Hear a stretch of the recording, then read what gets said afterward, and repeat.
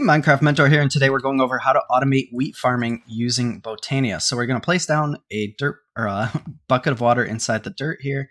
You're going to turn this into farmland in the center and then go 4 blocks out both ways. So 1, 2, 3, 4, 1, 2, 3, 4. Next, we're going to want to put down our dispensers like this. We also want one in the center, so you got to shift click it above the water. From here, we're just going to come into the back, place down a bunch of hoppers, make sure they're leading directly into the dispensers themselves. A couple building blocks, and then we're just going to run rail across the top of here. Same thing, couple building blocks. We're going to skip this block and then do an L shape like so. And on the other side, we're going to do a Z type shape. So I guess that's a Z or almost a Tetris block. But anyways, once you do that, you're going to come across the dispensers with these little redstone repeaters. No delay or anything on that. They're good right off the bat. Next step is to get the rail system going. So I like to come somewhere above the water with the dirt block itself. So we're going to put down dirt. Then we're going to put down a hopper.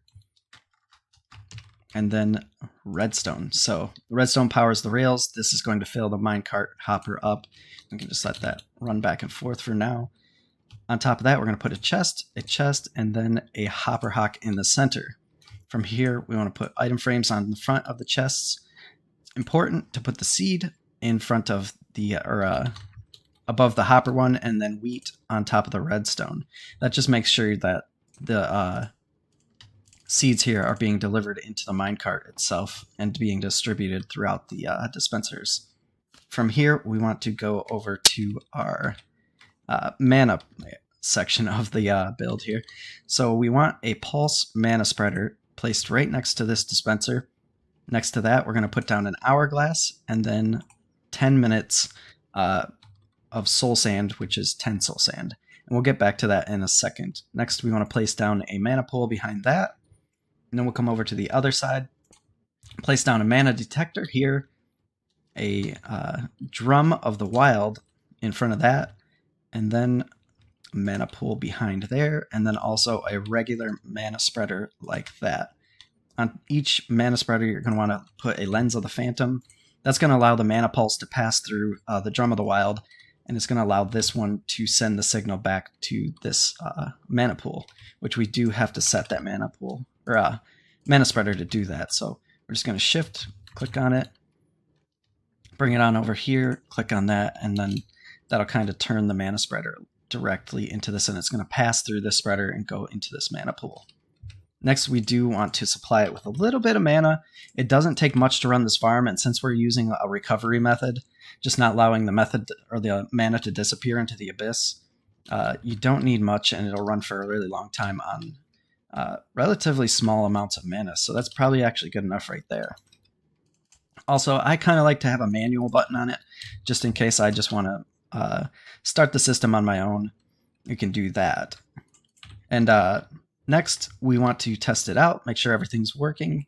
Now, I will say that right off the bat, this thing isn't going to fill every single dispenser, so sometimes I like to just fill them up myself first, and then let this thing do its job as it goes. So just to show that this does work, we're going to manually plant a bunch of wheat here. Got to grab some bone meal.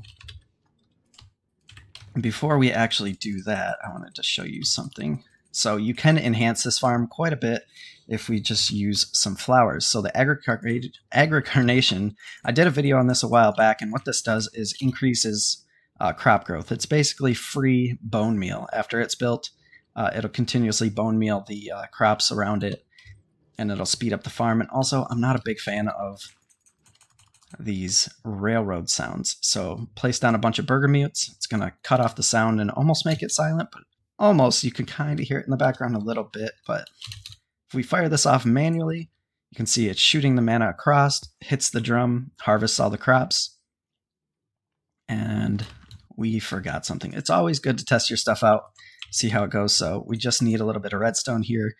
You don't really need it on the top, but for the replant process, we did get our seeds up here, and the wheat, we had 9 right there, but we do want it to replant, so it's going to detect the mana passing through into the pool, and as you can see, the dispensers that did have seeds in them replanted here, and our agri carnations are already at work trying to basically grow the wheat for you. Now, I did say we were coming back to the hourglass. Depending on how many of these aggregation or agri carnations you do have, depends on how fast the crops grow. So you are going to have to alter this a little bit. So, you know, if it's harvesting before anything's growing or not fast enough, you're going to have to increase or decrease the amount of soul sand you have in here. And 1 soul sand equals 1 minute. And that's pretty much it for this one. But I will say that I am going to do another video that'll probably come up a couple days after this one. And what it's going to be showing is how to replace the hopper minecart system with the corporeal crystal system. So this is basically like a lower tier wheat farm where once we get to corporeal crystals, you can actually advance this farm a little bit to make its seed distribution more efficient and a lot better. But that's it for this one. If you found it helpful, like, comment, subscribe.